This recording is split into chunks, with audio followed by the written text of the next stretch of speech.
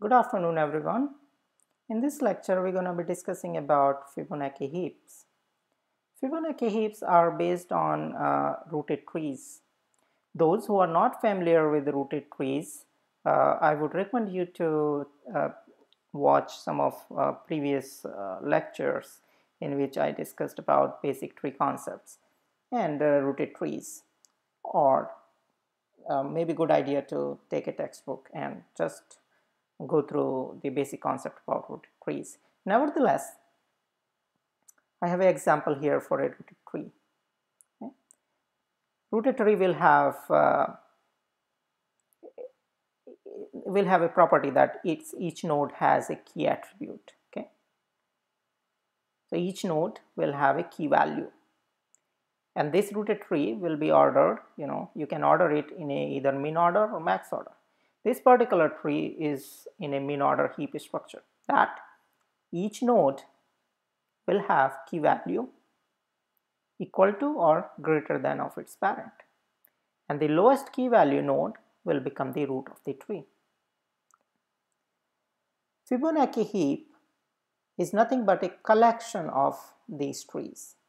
So let's say you have 10, 20, 100 million of such small trees, rooted trees, and you want to make a collection. Okay.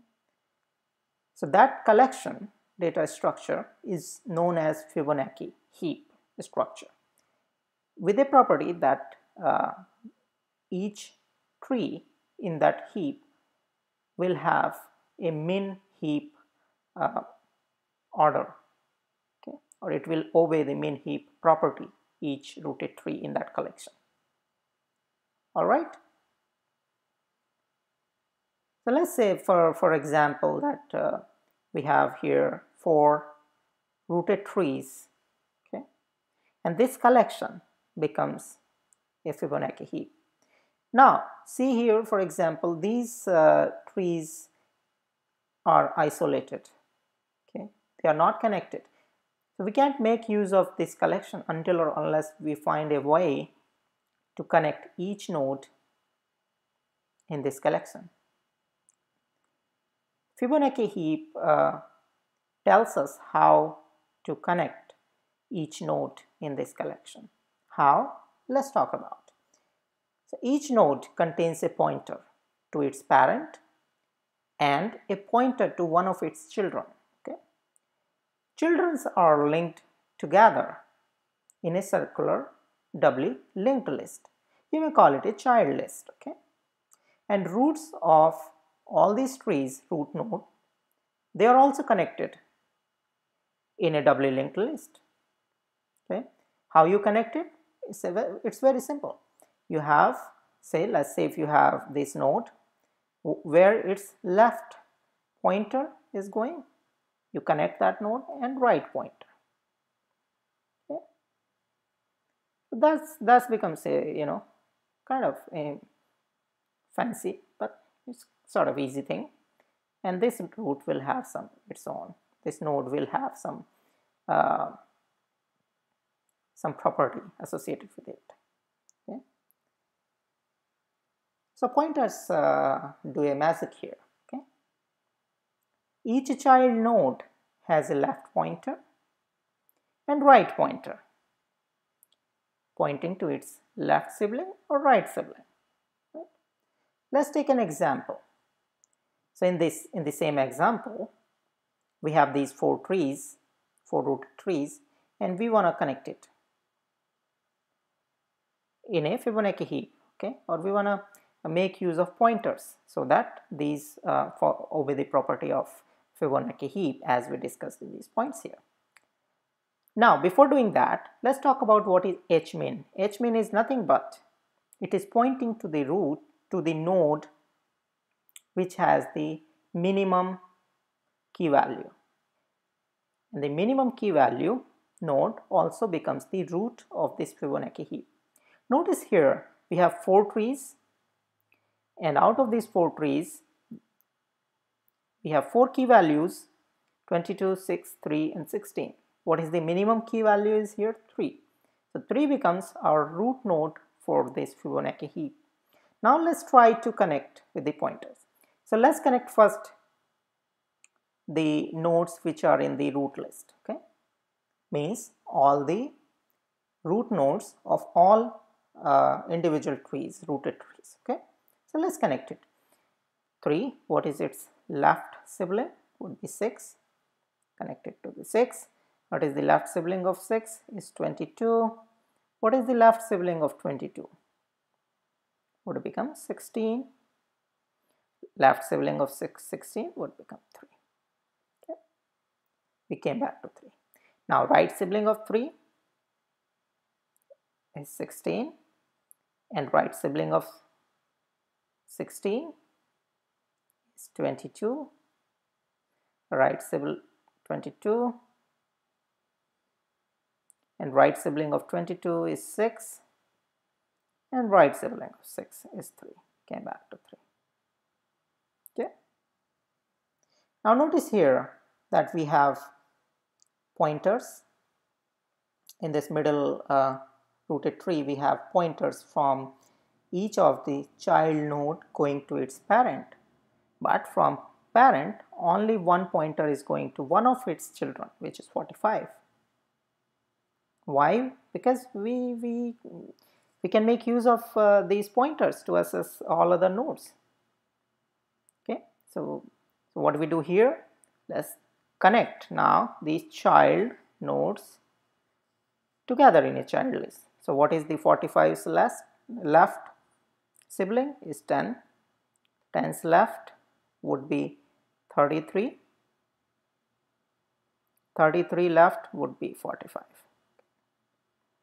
45 right is 33. 33 right would be 10, and 10 right would be 45. We came back to 45. Okay, good. Now notice that the leaf nodes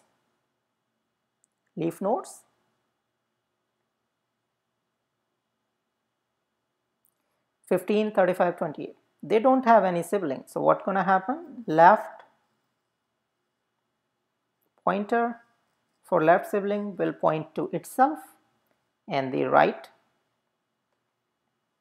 same way, right will point to itself. Left of 35 point to itself, right of 35 point to itself. Left of 28 point to itself, right of 28 will point to itself. So see the beauty of pointers. It's a jungle of pointers. Okay, but don't get afraid. These are just pointers. These are just the addresses. Just manipulate the addresses and access the data what you want to do. Okay. Now that's a beautiful data structure. This gives us the advantage, like say if you want to add or delete a node in a doubly circular linked list, we can do it in O1 time. Okay. In the same way, if we have say more collection and we want to concatenate different circular linked lists, we can do it in O1 time.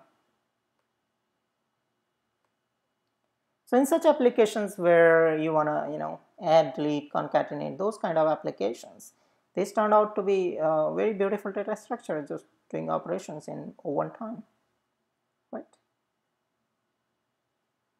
Good. Now there is another important concept of potential function, which is described in your textbook. So what is potential function? Well, textbook says that it's like a potential energy. Well, they use this function, or the idea of the potential function is analogous to the potential, okay, electric potential or potential energy, to make use of that idea for a data structure, to give a number, certain number, to quantify how easy or hard it is to do operations on this particular data structure. Okay, we have bigger notations, but that's fine. but this is something else in the similar line to basically quantify the hardness or easiness. Okay, so without going in detail of potential function, in this lecture the idea here is just to understand what it is.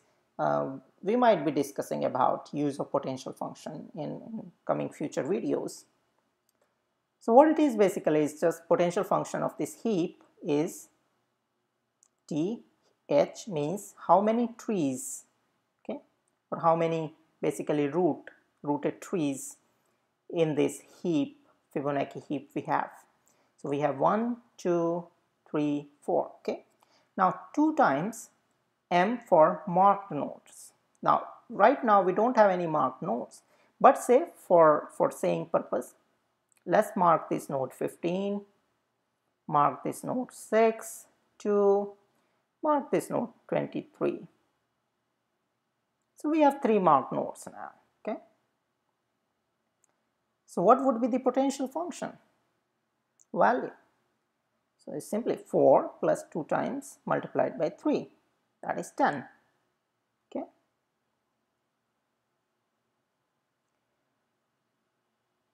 so that was the brief introduction about Fibonacci heaps.